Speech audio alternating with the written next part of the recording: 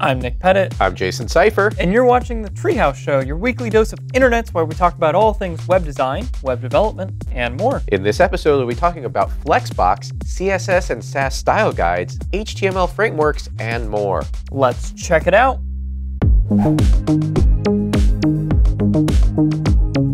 First up is a really cool blog post called Flexbox in the Real World. Now, Nick, when you say Flexbox in the real world, do you mean like the Real World, the TV show, and they have to use Flexbox in that job that they never show up to? It's like, oh no, it was tech's fault. No, it's not. That's exactly what this blog post is not about. It describes how to use Flexbox in the best case scenario where you only need to support bleeding edge browsers. It sounds kind of dangerous, but that's the way they've described it. And it also describes how to support Flexbox in browsers that maybe don't support it just yet, such as Internet Explorer 8. So in the best case scenario, they provide some markup. In fact, they have a full demo page, which you can click and see right here. And you can look at the source to see how that all works. But then further down the page here, they give a couple of code examples of what exactly you would need to do. So in this kind of outer div, you would put WebKit Flex and then display Flex as well, just below that. And that should support all of the cutting edge browsers that you would expect would support something super cool like Flexbox.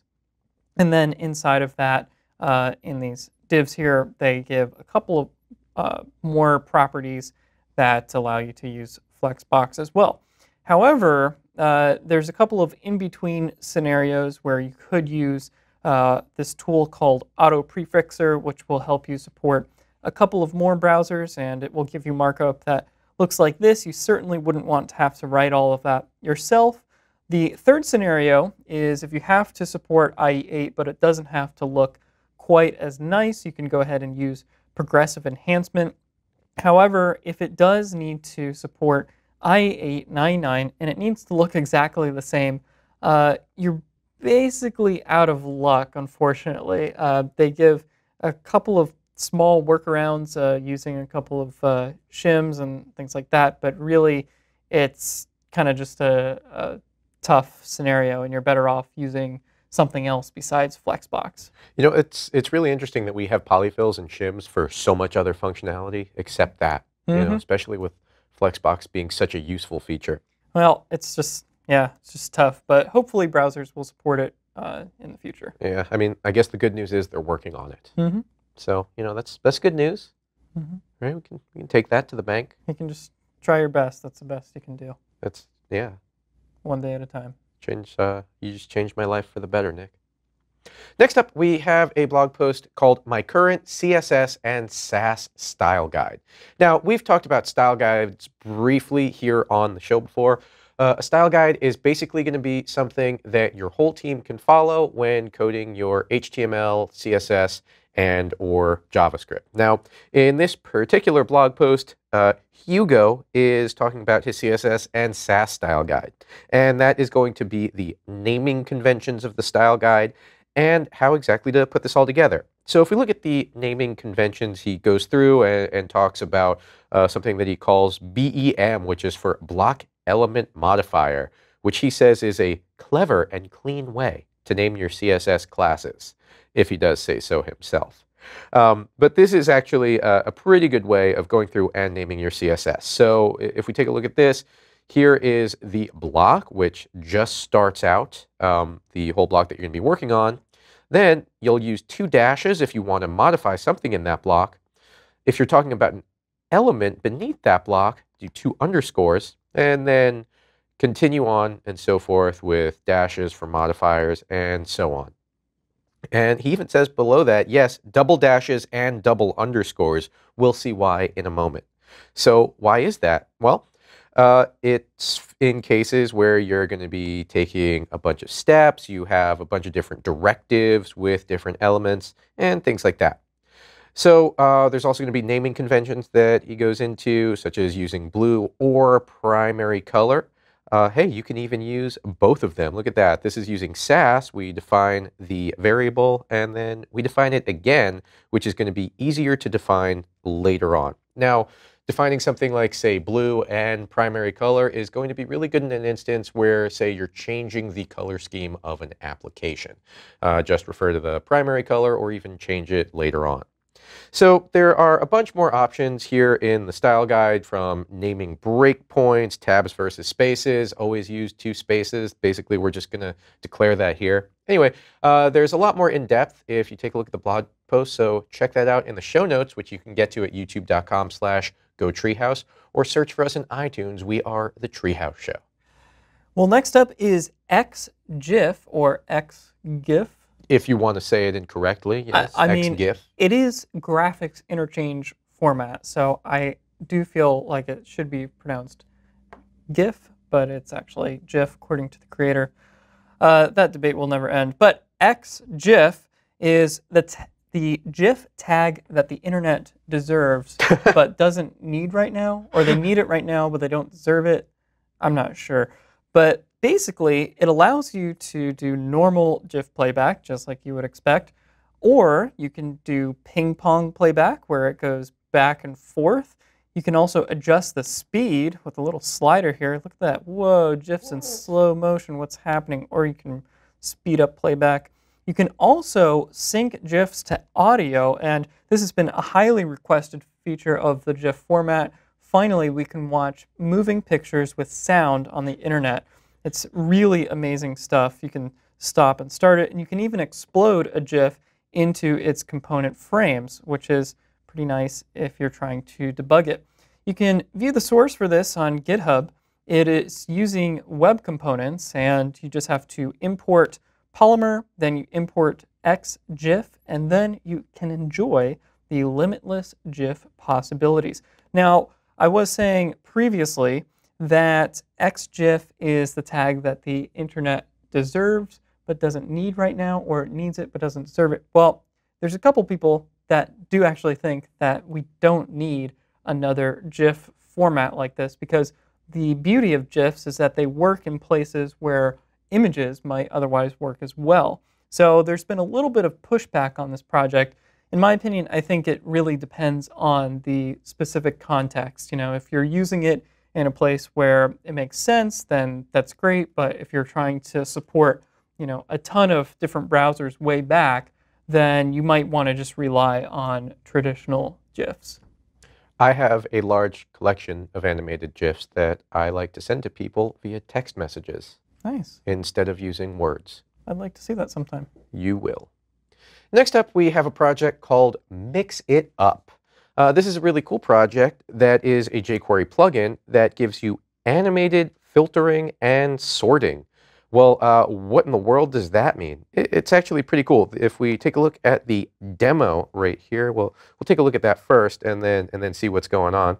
Here we have a bunch of different divs, as you can see, bunch of rectangles, and they've got different colors and different numbers. So right now it's sorted randomly. If we wanted to sort it in ascending order, whoa, look at that, we do that. Everything just rearranges, and it's all really smooth. We can also sort it in descending order, filter by just these blue ones or the green ones or nothing at all. So why in the world would you want something like this? Well, go back to the GitHub page, and it says it all there. MixItUp plays nicely with your existing HTML and CSS, making it a great choice for responsive layouts. It also does these animations really smoothly, as you saw before. So it's super easy to use. You can use data attributes to give it order. You can filter it by categories, CSS classes, and you can even sort it where it has right there, my order ascending or descending. That's all the HTML that we needed to see the demo back there. So anyway, this is a really, really awesome plugin. Could be really good for portfolio sites, things like that. Check it out. Very nice stuff. Well, next up is Bootflat, which is a UI toolkit for the popular Bootstrap front-end framework. Basically, it provides you with a Photoshop document, which, you know, if you're a designer, you might want to go ahead and create your designs in Photoshop, and you have all of the components there that you would need. But in addition to that, it's also a full theme for Bootstrap. So if we scroll down here, we can get an idea of what this UI kit actually looks like. In fact, if we just go to the documentation, we can look at these in a little bit more detail. So as the name implies, it has a flat design or a flat theme, and there's all the different things that you get in Bootstrap, but just slightly restyled. So you have these nice colorful button groups, there's button drop-downs, labels, badges, popovers, tooltips, drop-downs, forms, and so much more. Not a whole lot to say about it, but if you are designing your website using the Bootstrap framework and you just want to get a theme in there really quick, maybe you're rapidly prototyping, this is a really great way to do that. Yeah, very, very nice. I like the name too, Bootflat. Makes sense. Do you know if it's compatible with Bootstrap Foundation 5? I think it is. I mean, Bootstrap Foundation 5 is compatible with everything ever made. Yeah, okay, good point. Next up, we have a blog post on getting started with Grunticon. Grunticon is a nice plugin for the Grunt build system that makes it really easy to use icon fonts made of SVG files embedded into CSS files. Whoa, that's so many acronyms and words, and what does it actually do? Well, it's pretty easy to use. So what we do, let's check it out right here. We have a bunch of these SVG files, and if we want to make an icon set out of that, we're going to get these CSS files after we run it through the Grunticon command. So it'll also fall back to PNGs just in case the browser does not support SVG. Once you do that, you can get the element by using the icon dash whatever the file name was right there beforehand. So here we have div class equals icon dash bag. If we scroll back up here, we can see that there is a bag.svg in the SVGs folder. And then boom, you are good to go.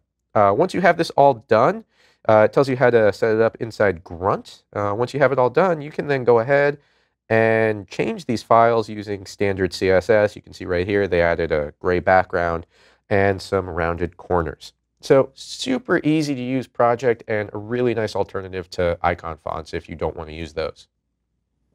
Very nice. Well, next up is GridList, and this project is actually pretty similar to MixItUp in that you can rearrange different objects on the page, and it does it all automagically. You don't have to worry about, all the complex positioning that you would have to do. They have their project up on GitHub, but that's boring. Let's look at the demo. Yeah, I'm going to go ahead and drag and drop these boxes around. What is happening? This is magic? This is amazing. Look at that. And all of these boxes rearranged just like you'd expect. You can even click on these 1, 2, and 3x buttons to adjust the size of these boxes, and it all happens dynamically. And if you click these plus and minus buttons, you can actually zoom in or zoom out from the grid, and they, again, all rearrange just like you'd expect. So this is pretty handy. There's a lot of different types of websites that you could build with something like this. And it's actually really easy to add to your site. You can just use it as a jQuery plugin that's built on top of their agnostic GridList class. And it gives you a ton of options. Not going to go into the details here because it is pretty detailed. One thing to keep in mind is that there are other projects that do this. For example, MixItUp is somewhat similar, might meet your needs just as effectively as this project, so be sure to look at both. But there's another project called Gridster that was, I think, called gridster.js, and it did a similar thing, but apparently it's no longer in active development, and it does have a couple of limitations that this project does not have. So definitely be sure to check that out. So you're saying if you don't want to use grid, there's definitely other options to mix it up? That would be the case. Next up, we have a project called F7. Now, this is not the function key on your keyboard that we're talking about that generally does the rewind function. No, this is a fully featured HTML framework for building iOS 7 apps. And we can see it right here in the window on this page. So what in the world does this have? Well, this provides a bunch of different options for working with common iOS 7 elements. In this modal section, we can see, hey, here's an alert button. Okay, wow, this looks really just like iOS 7, and that is the whole point of this framework. Now, it supports most functionality that you would expect to see inside of iOS 7. So we've got tabs, media list views, just a ton of different things. Now, you might be wondering, hey, does this support, Android and things like that? It may or may not work on there, but the point of this particular framework is to let you rapidly prototype iOS 7 applications using just HTML and then closely mimicking the behavior. And for that, it does a really, really nice job. It gives you a lot of semantic classes, not a huge amount of extra markup that you need to add to your HTML pages to get all that working. Like I said, it'd be great to use for prototyping functionality of an application. Very nice stuff. Well, that's all the time we have today. I am at NickRP on Twitter. And I am at JSeifer. For show notes and more information on anything we talked about, check out our show notes at youtube.com/GoTreehouse. Also, search for us on iTunes. We are the Treehouse Show. And speaking of Treehouse, if you'd like a free month of Treehouse, follow the links at the bottom of the show notes. Of course, if you'd like to see more videos like this one about web design, web development, mobile business, and so much more, be sure to check us out at teamtreehouse.com and use that link to get a free month. Thanks so much for watching, and we will see you next week.